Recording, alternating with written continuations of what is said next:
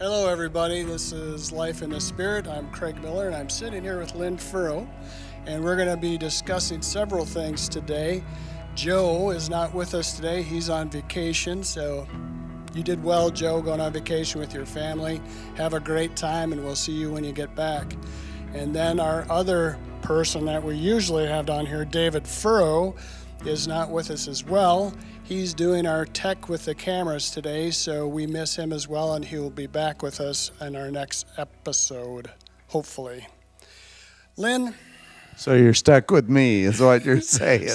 So Lynn, I'm stuck with you, but, here's a couple things that I've been pondering and thinking about.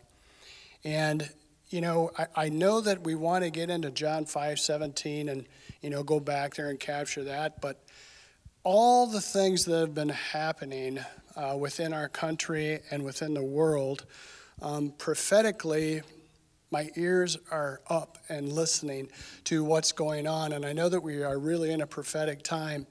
And so I'm going to ask your thoughts. And I know we talked a little bit earlier about the world events and what that could mean not only for us, but for the church, the body, and our nation. And I know that you have a couple thoughts on that, so I'd like you to expound on that a little bit. Well, again, thank you for allowing me to fill in. It's tough to come in when Joe is not here and David. These are tough shoes to fill, but I'll do the best I can. We appreciate that. As I say, I'll do the best I can with what's left.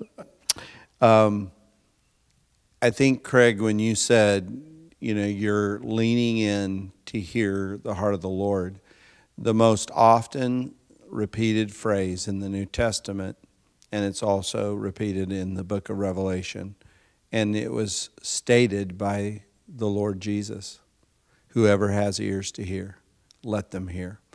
And the word let means you will be permitted to hear. If you set your heart to hear, he is not wanting to hide what he's doing and what he's saying. Those people will be permitted to hear. But this is not about being a casual listener. This is about a heart that is learned to incline to hear with great focus, with great intention and purpose. And I think that the church has been casual listeners to the Lord. We have become somewhat bored of listening. So as a pastor, as a leader, and I know, you preach and teach as well, that sometimes when you stand up before a group of believers and you're trying to open up the Word of God and declare it, you can almost see that there's a spirit of slumber that comes over the people of God, that they've heard it so many times that they think that there's nothing else to know in regards to God's voice. But a couple of weeks ago, I shared out of Romans 10, and in Romans 10, it says, faith comes by hearing. Now, we know Paul didn't stop there, because then he shares where hearing comes from. Hearing comes from hearing the Word of God. It's the Word of God that produces spiritual sight, spiritual hearing that leads to the birth of faith. And so we cannot allow a spirit of slumber, spiritual passivity and lethargy. We have to fight against it, and we have to incline our ears to hear and rehear and hear and rehear. And what I said a couple of weeks ago is that when we put the Word of God first place in our life, then it allows God, and we know what God has said through Scripture. It prepares us to be able to perceive and to hear what the Lord is saying with the proceeding words that are words in the now, rhema words, where he's speaking to us in real time. So I think it's vitally important that people wake up out of their slumber, out of their sleep. And I know that there's been a lot of admonition even in life in the Spirit. You guys talking about that. It's time for the church to arise, to awaken, and to shake off its complacency and passivity. But it is time for the church to sharpen its hearing, because, as you said, in the world and in our nation, there are rapidly unfolding events that for many people, this is going to be a time of great fear and even terror. Fear at a level where it will terrorize them of the things that they see happening in the earth. Yeah, you say that about all the world events and people in fear. We look at that. If you're just out there, sitting out there and not hearing what God has to say, that fear can overtake you. Yeah. And, for me, these things that we're seeing, these things that God is speaking to us, it's more of an excitement, because God is doing, for lack of a better word, his thing. Mm-hmm. He's doing the work that needs to be done here on earth to cause those out there to hear what he has to say. Because where do you turn to? If you aren't listening to the Lord and what he has to say to us, what are we listening to? Yeah. And then we get comfortable and we get back in the same box, and all we do is sit in a chair. And then he says that day will overtake you like a thief. And in one moment of my life, I did have somebody, it was an accidental break-in. He was intoxicated, and I forgot to lock my door at night. But it was a disturbing event when I had a drunk stagger into my bedroom in the middle of the night, and him open my closet door, and obviously he was so intoxicated he thought that he was in his house. And I kept a loaded shotgun under my bed, and I got my shotgun, I stood up, I had it pointed at him, and I said, "Who are you and what are you doing here?"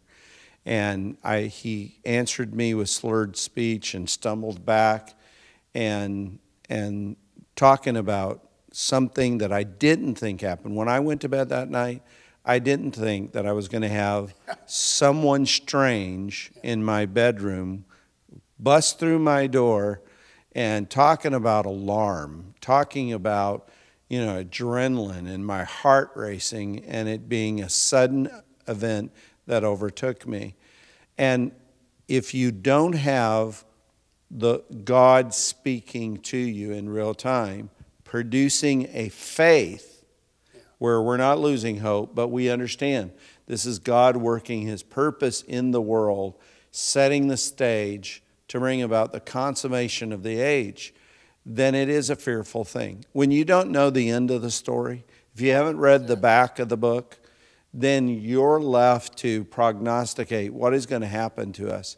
But when we know the Word and we have the confirming Word of the Spirit of God speaking to us, strengthening us, comforting us in moments of trauma, pain, and disruption and uncertainty, when you have God speaking in the middle of the mess, you have an anchor, and it's an anchor that holds.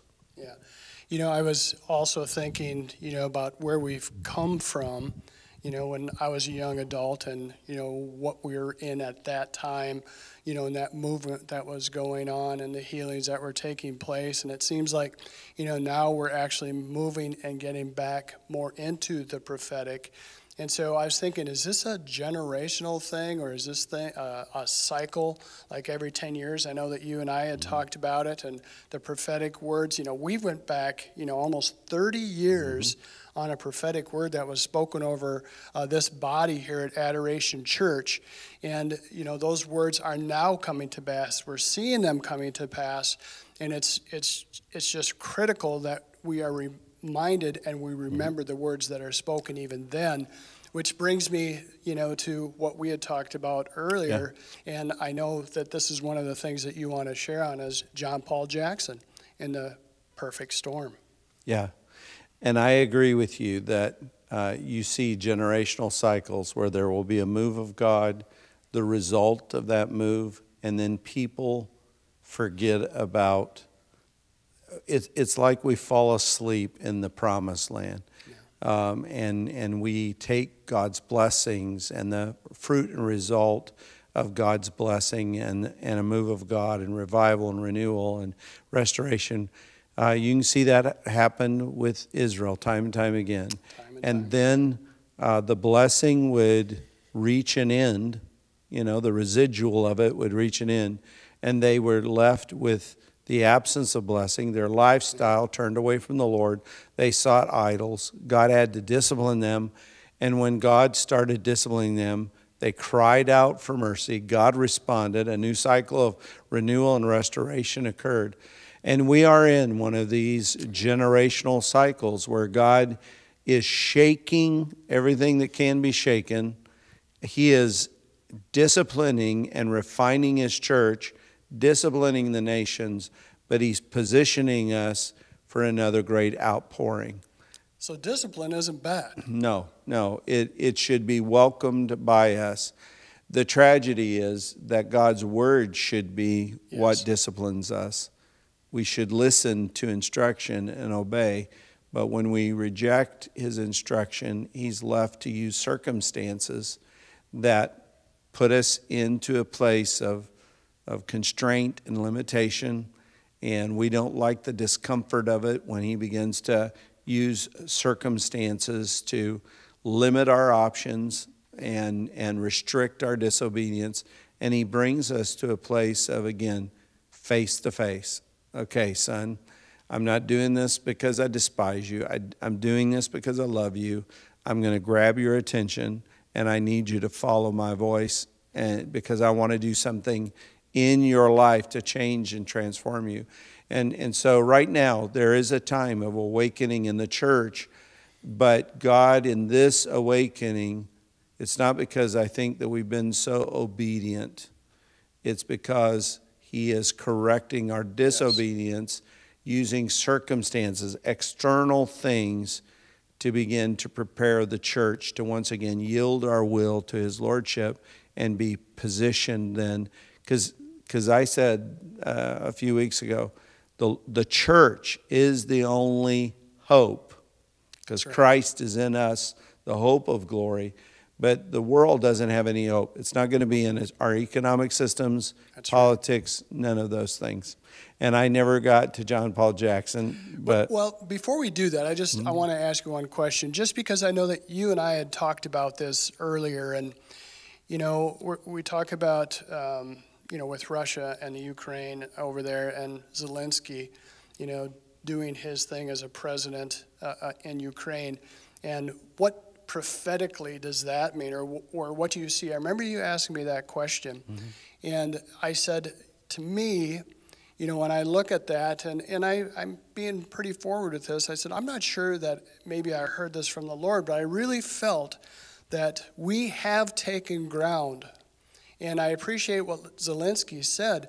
He said, we're not going to give back without a fight. And we're going to continue to fight until we can't anymore.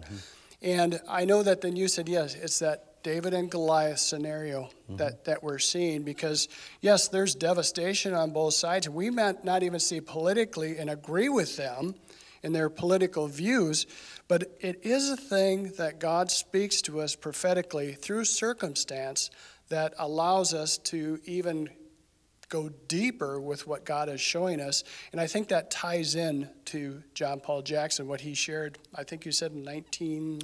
It was in 2008. That's right. All the way back to 2008.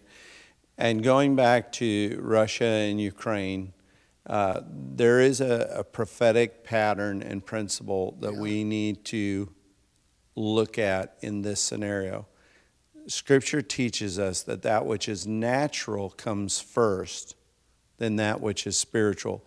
In other words, God uses things in the natural to be object lessons for those that aren't spiritually discerning. So God can say, I'm going to give all of creation as illustrations of my glory. Now, the revelation of Jesus being God in the flesh is the most supreme revelation and specific revelation, special revelation. The Word of God is special revelation. but there's general revelation. And God uses all creation, but God uses the events of human history to be object lessons of what he intends to do in the Spirit. Yes. So, you said it right. It is a David and Goliath scenario, that one of the greatest military powers that exist on the human planet is going to go through a period of humiliation, and God is going to use a David to slay a giant, and we're going to see a giant fall. Dutch Sheets wrote a book a number of years ago, Giants Will Fall or Shall Fall. And we have been waiting in the church. We're talking about major powers that have ruled nations, principalities that have had control over geographic areas. God is going to displace them. And when they are displaced and the strong man is bound, his house is going to be spoiled. It's going to lead to the harvest of millions of people in the nations of the earth. That's exciting. And what's going to happen in Asia and in Eastern Europe is God is going to, this is going to result, this giant falling, this principality and power being displaced. You're going to see a major spiritual harvest and acceleration. Amen. And it'll come out of the ashes of this war. And you say, but what if Vladimir Putin takes over the capital of Kyiv? Is it all over? You need to understand that you can win a battle but still lose the war. That's ultimately. Right.